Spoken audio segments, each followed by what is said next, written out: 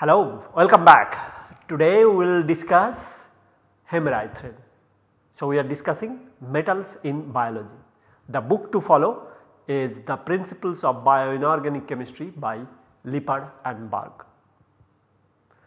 Well, it is a fascinating enzyme, Hemerythrin. It is a metal enzyme, that means metals are there.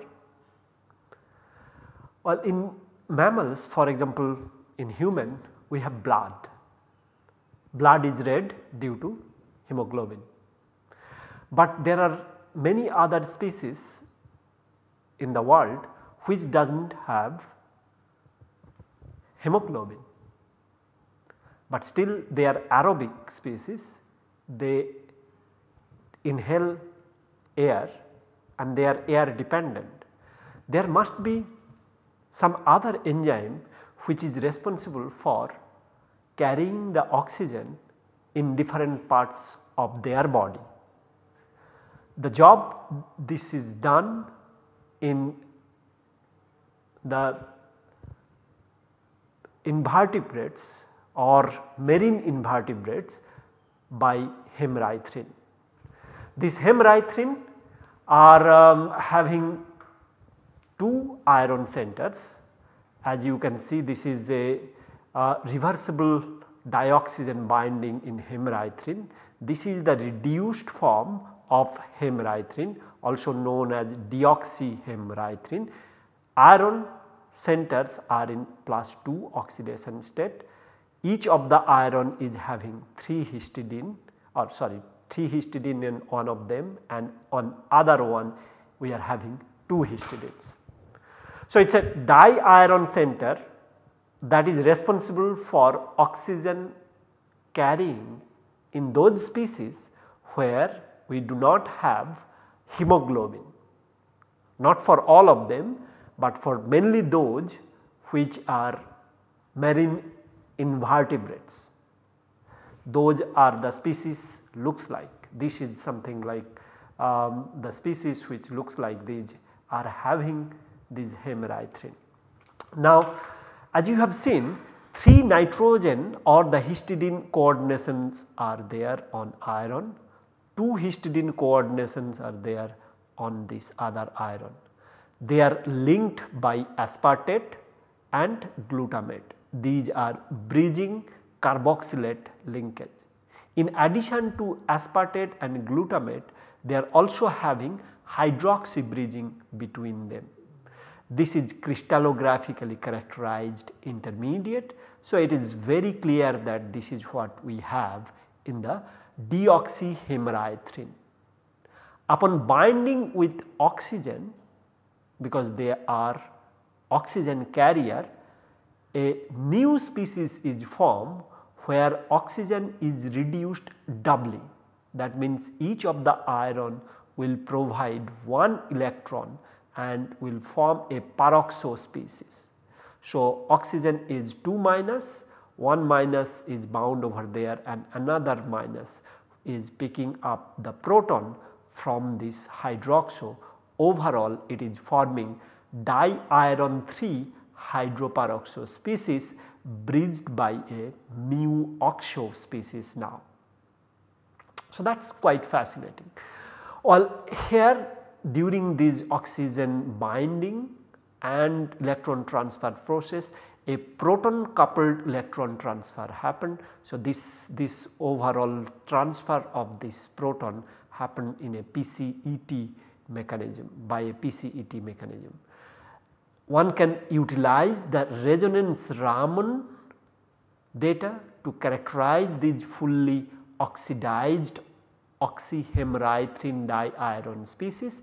Resonance Raman data shows that this oxygen stretch is around 844 wave number. We will see in the next slide what this means.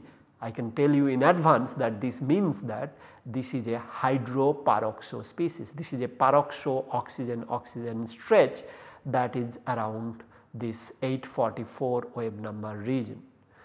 Resonance Raman also says that this iron oxo iron stretch, this iron oxo iron symmetrical stretch is around 486 wave number. and the asymmetric stretch is around 757 wave number for this iron oxo iron. Well, as I mentioned, these are found in marine invertebrates, and this is the deoxy form of the hemerythrin, which is colorless. These are di-iron 2 species bridged by glutamate and aspartate and hydroxy, completely colorless species. Oxyhemerythrin, upon binding with oxygen, the oxyhemerythrin is forming. These are having both the iron in +3 oxidation state, and this species is red in color. This was a colorless species turning into red upon oxygen binding. Well, one can assume that there is another intermediate that can be there, or one can perhaps characterize them, that could be a iron 2 iron 3 intermediate, which is basically called the semi-met hemerythrin, which is inactive. I hope it is crystal clear for you guys that hemerythrin is the oxygen transport protein for a number of species such as those marine vertebrates. They do not have hemoglobin like us, their blood is not really made up of hemoglobin. Okay. Now, these are the species which will carry oxygen, and most importantly, just like every oxygen transporting protein, the oxygen binding has to be reversible. They should be easily settling between deoxy form and the oxy form. This is quite intriguing that during oxygen binding it gets reduced doubly to peroxo. Not only that, a proton coupled electron transfer process is involved. Such a compound is really fascinating. As you may have noticed, one side is having 3 histidine, another side have 2 histidine. Therefore, the oxygen binding site is open or available only on this iron center, not on the other iron center. This means that nature has really designed it perfectly so that everything remains as much constant as possible, but only this subtle oxygen transport or oxygen binding can happen at one of the iron center. Let us look at the resonance Raman data for the various oxygen derived species. If it is oxygen or O2 from air, this oxygen stretch would be at 1580 wave number. If it is oxidized form of oxygen where oxygen bond is stronger, then we have a increase in the oxygen stretch from 1580 to 1905 wave number. Similarly, there is a change in the oxygen distance from 1.21 angstrom to 1.12 angstrom. But if oxygen is reduced by 1 electron, which is known as superoxide, this oxygen stretch goes down to around 1097 wave number, and the oxygen distance increases because now it is reduced by 1 electron. If it is reduced by 2 electrons from this molecular oxygen, if it is reduced by 2 electrons, this species is called peroxo or peroxide. This is the superoxo. Now, this peroxide species will have a further decrease in oxygen stretch around 800 wave number. Of course, these value may vary slightly, but as you can see, nearly 300 wave number difference is there, even if they are varying depending on the ligand on the metal center. Still it will be very characteristic to a particular species, whether this is a superoxo, peroxo. These are almost a fingerprint spectral features that can be seen in these oxygen bound compounds. As you have noticed that the oxygen stretch goes up significantly to 1.49 angstrom. Okay. Remember what we have seen in the oxyhemerythrin case, that oxygen stretch was 844 wave number. Okay. So, 844 wave number is the oxygen stretch. Now, if you try to match that, that is falling in this region, that this is a peroxide in nature, right. And more importantly, as you will see that oxymyoglobin has this oxygen bound in a superoxo format, but you see that superoxo stretching is matching quite well with that of those expected. So, 1097 and observed is 1105, that is fantastic. I mean these are quite interesting. So, these can serve as a very readily available tool to confidently identify any reactive intermediate such as those we have seen in hemerythrin, oxymyoglobin, hemoglobin, and even hemocyanin and so on. Many different oxygen containing species can be characterized very easily by such resonance Raman spectral data. Moving on, well, there is earlier studies which shows that there is this crystal structure that is, I believe, somewhere in 1980s. I forgot to put the reference here. So, this is azidomethemerythrin. So, azidomethemerythrin.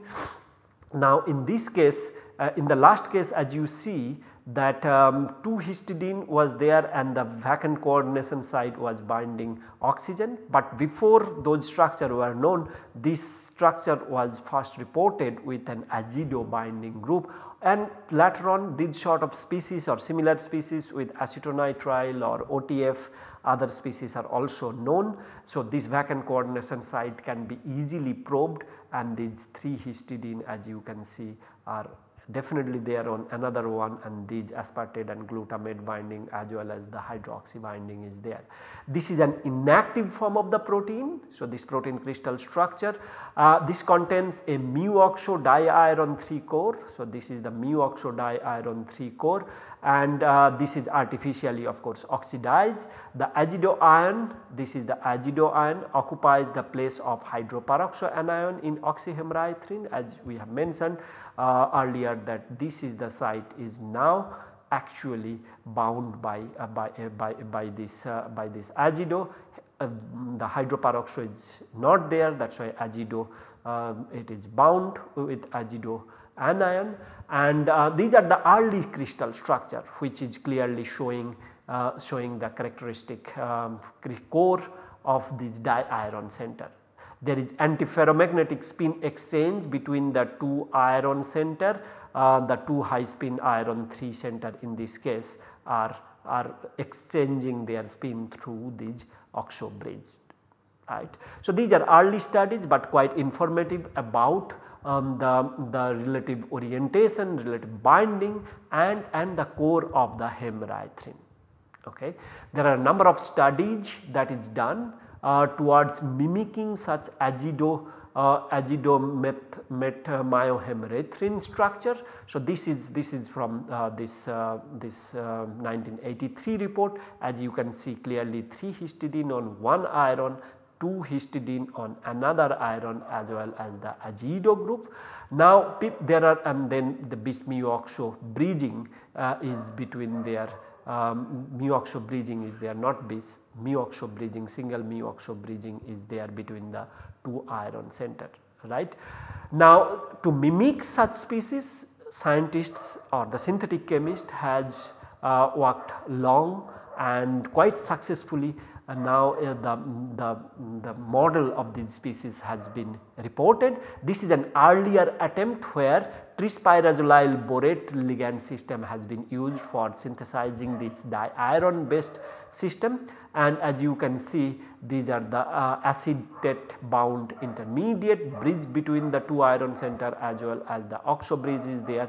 But one thing that is missing is the vacant coordination site. Both the iron center are having 3 iron center. Once again, this is a model study, right, synthetic study. This is not really the enzyme, this is a synthetic study which clearly shows that each irons are having 3 nitrogen and both of them, but as you would remember, in the enzyme on one side there is only 2 histidine or the 2 nitrogen.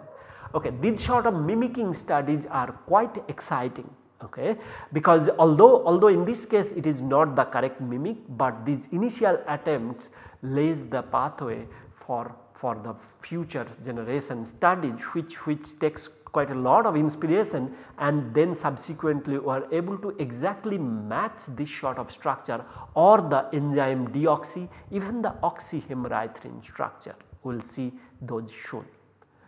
This is a X-ray structure of oxyhemerythrin back in 1991. This is clearly shows that these irons, 2 iron center in the deoxy form, the hydroxo bridging is there during oxygen reaction or oxygenation leads to this hydroperoxo intermediate, and this, as you can see, the plot clearly shows that this hydroperoxo is bound over there. And I must tell you that this hemerythrin or hemerythrin is readily crystallizable almost easily. It is one of those enzymes which can be crystallized quite easily, and it was quite amazing to get this crystal structure even with the oxygen bound form, right. Well, a number of studies has been done. This is one study by Professor Steve Lippard group himself, and in these cases this dioxygen binding chemistry of hemerythrin modeling is done. One of the thing that we mentioned in the last case, that although this trispyrogylyl borate mimicking was quite good, and the early stage of those mimicking, those were effective mimic, but one too many ligand were there. Instead of 3 histidine and 2 histidine motif, it was 3 histidine motif, or 3 nitrogen and 3 nitrogen motif. You must know that it is not essential to mimic exactly the histidine. You can perhaps play with pyridine, you can add pyridine or imidazole. I mean, all these mimicking studies with essentially deal with the same heteroatom. So, histidine has nitrogen coordination with iron. Synthetic chemist will take any ligand that has nitrogen coordination. It could be aromatic, I mean it could be pyridine nitrogen, it could be aliphatic nitrogen, it could be any let us say imidazole nitrogen which mimics quite well the histidine. It is not limited to just the histidine, any nitrogen containing ligand is fine.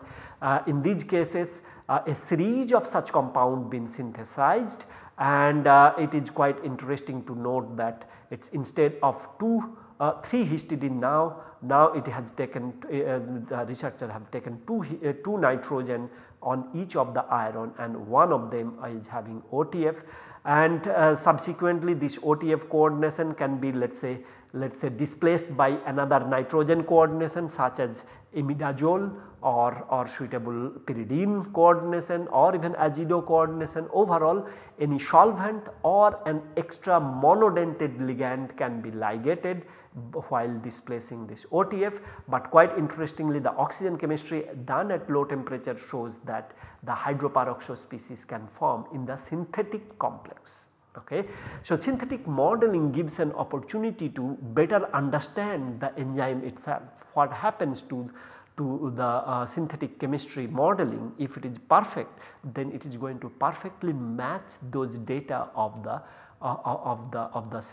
natural enzyme. So, that is to be able to mimic and to be able to perform the chemistry in greater detail and in absolutely complete detail is quite exciting for synthetic chemist, because this sort of its sort of understanding and ability can lead to a great catalyst synthesis, and it can have implications in understanding the process, as well as if there is any deficiency that can be deficiency of the enzyme study that can be kind of overcome by these synthetic mimic studies. In these cases, although enzyme studies are quite good and known, but a number of cases enzyme studies will not be known. A lot of metalloenzyme studies are not that very easy, therefore these sort of synthetic studies are quite exciting.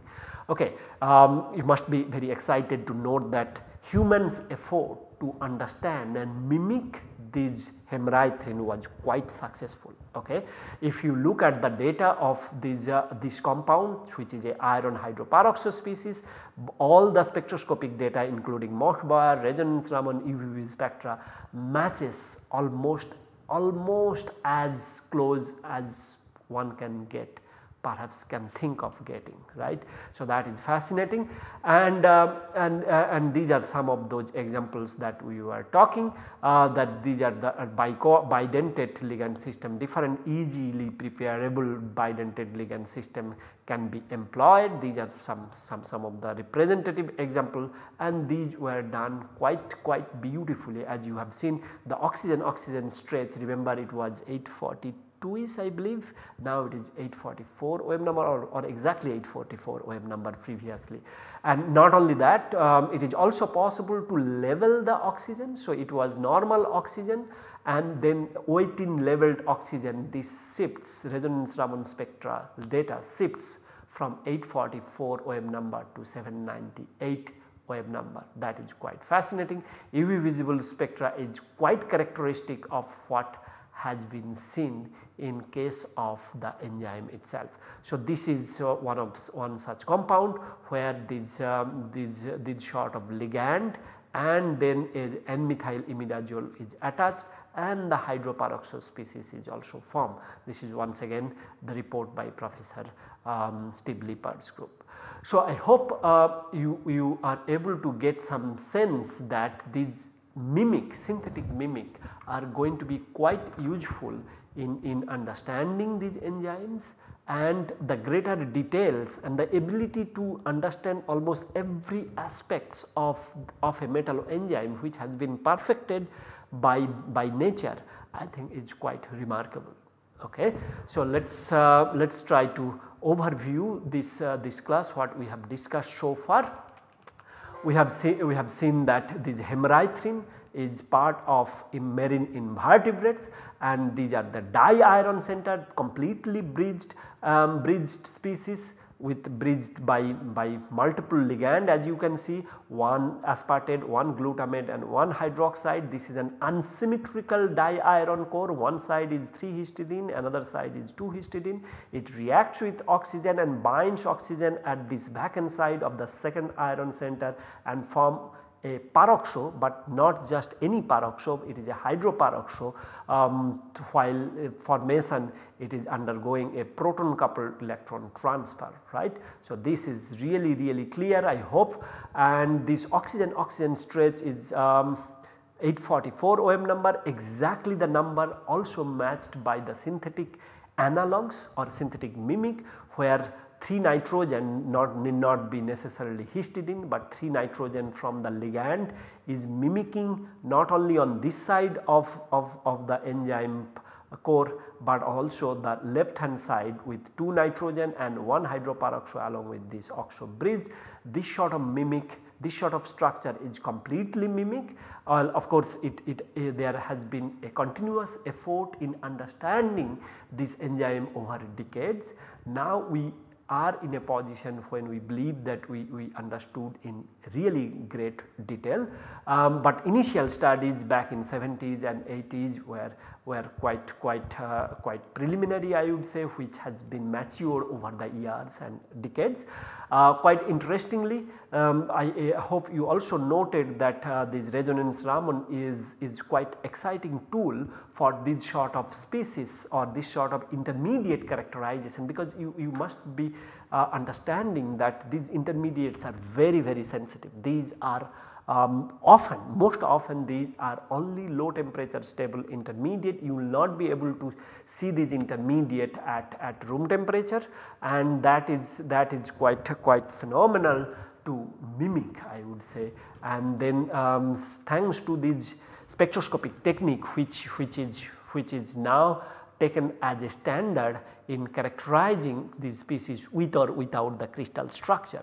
Now these oxygen stretch are invariably going to dictate the assignment of the right species. For example, as you have seen, if it is getting reduced, the stretching goes down, as well as the length of the oxygen bond goes up, but for that you have to have the crystal structure, right. That is quite not feasible in a lot of cases, and therefore this sort of studies are quite important just to have a resonance Raman structure or resonance Raman assigned spectra will tell you what is there in reality. Of course, getting a crystal would be perfect, but life is not that rosy all the time.